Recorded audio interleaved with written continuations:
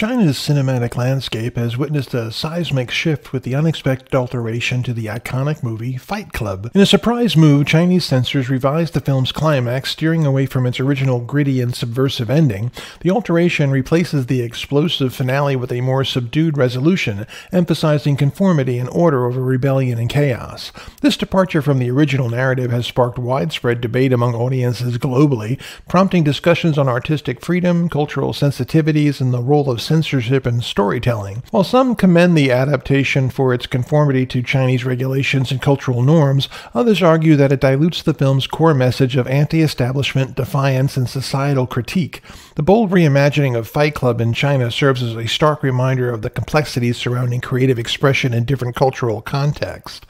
The altered ending has reignited conversations about the intersection of art, censorship, and the audience expectation in a rapidly evolving global film industry.